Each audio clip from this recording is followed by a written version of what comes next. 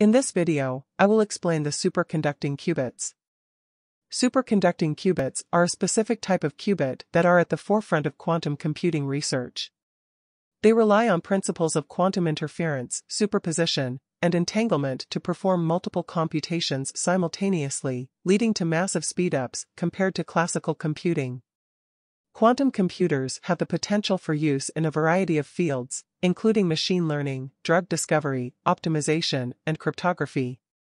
For example, they could simulate the behavior of molecules in ways that classical computers simply cannot handle, leading to the discovery of new drugs. It's worth noting that while superconducting qubits are a promising type of qubit, they are not the only type being explored. Other types, such as ion traps, topological qubits, and photonic qubits, harness the power of the probabilistic quantum world in different ways.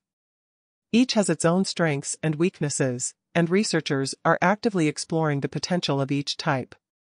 Superconductivity is a phenomenon where, below a critical temperature, there is no loss of energy for conducting electric current. This is because electrons form so-called Cooper pairs and behave differently. Certain superconducting materials, such as aluminum, niobium, molybdenum, tungsten, and copper, may be to build qubits due to their unique properties. These materials have critical temperatures that are suitable for quantum computing applications. Having said that, superconducting qubits are a specific type of qubit that rely on Josephson tunnel junctions. They are made of two superconducting materials separated by a thin insulating layer, which allows for the tunneling of Cooper pairs between the two superconductors. By applying an external magnetic field to the junction, the energy levels of the Cooper pairs can be manipulated, creating a nonlinearity in the quantum circuit. This nonlinearity is critical for allowing the qubit to perform quantum computations.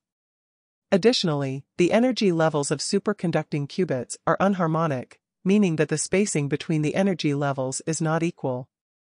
This unharmonicity is a desirable property for two-level quantum systems used as qubits, as it allows for better control over the behavior of the device and reduces the potential for errors in quantum computations. Superconducting qubits can be broadly classified into two types: charge qubits and flux qubits.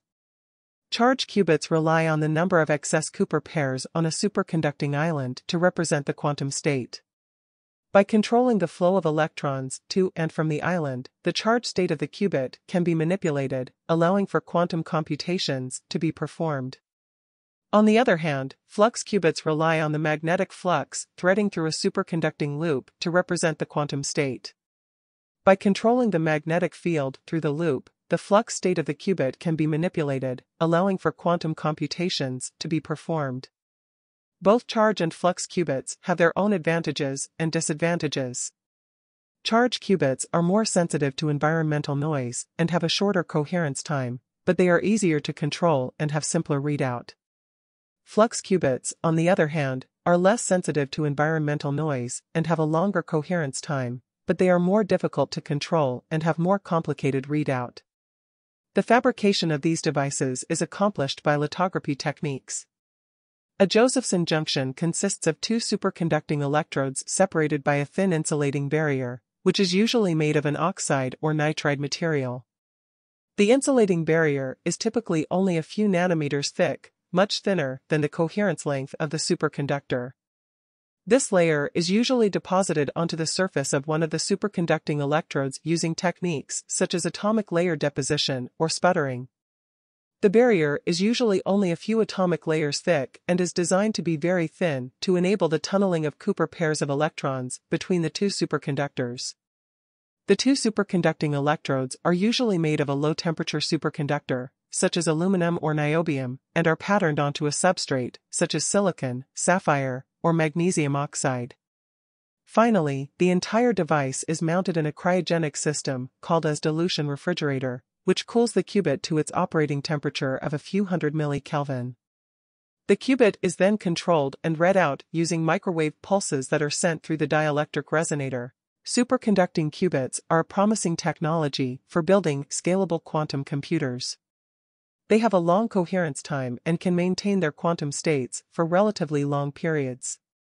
While there are still challenges to overcome, such as reducing noise and improving scalability, Superconducting qubits are a leading candidate for building practical quantum computers that can solve problems beyond the capabilities of classical computers.